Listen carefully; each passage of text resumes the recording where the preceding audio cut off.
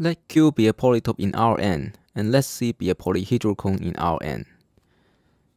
Then the set Q plus C is a polyhedron. Here the plus sign denotes the Minkowski sum of sets. So this is in effect the set of all P plus Q, where P comes from Q and lowercase q comes from C.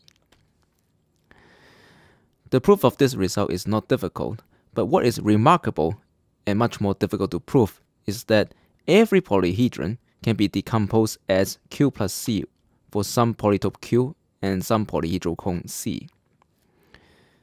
And that's the content of the next theorem. Suppose that P is this polyhedron here, and F1 up to Fr are the minimal faces of the polyhedron P. And for each minimal face Fi, we pick an arbitrary element x superscript I. Then P can be written as the convex hull of x1 up to xr plus this polyhedral cone here. This polyhedral cone here is sometimes known as the characteristic cone of P or the recession cone of P.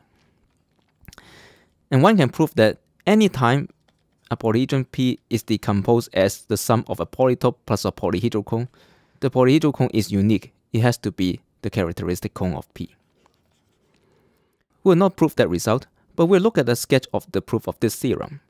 But before we prove this, let's look at an example. Suppose this is my P, and here is a sketch of P. Now the minimal faces of this polyhedron are this here and this here.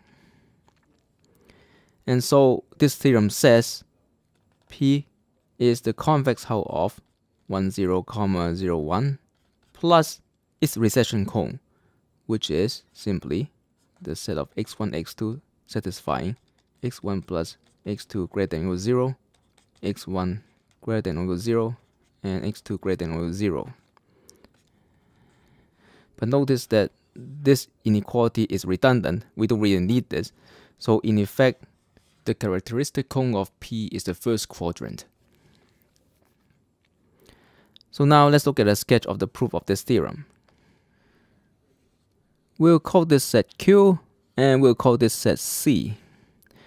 Now clearly Q plus C is a subset of P. So we're going to show the other inclusion. To do this, let F be a non-empty face of P. And we're going to prove by induction on the dimension of F that F is a subset of Q plus C. Now, a non-empty face of P with a minimum dimension must be a minimal face of P. So that is our basis for induction. Because F is a minimal face, F equals Fi for some I in 1 up to R.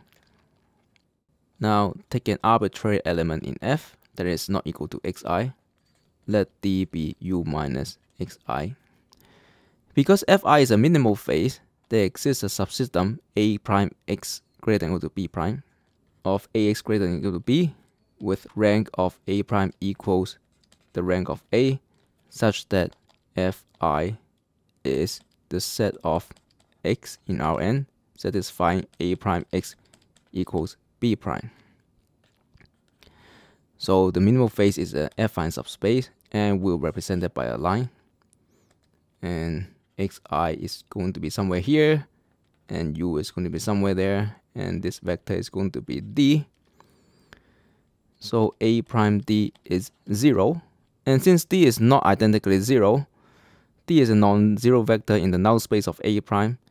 And because of this, and that A prime is a submatrix of A, we must also have AD equals 0. In other words, D is a member of C, because in order for D to be in C, A times D is at least 0, but we have exactly 0 here, so that's fine. So what this means is U is xi plus D, but xi is in Q, and D is in C, and so U is in Q plus C. That means that F is a subset of Q plus C.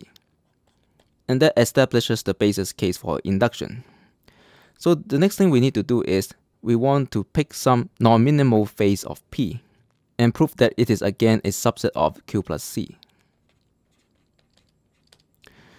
As before, we pick an arbitrary element from F and let Fi be a minimal phase contained in F.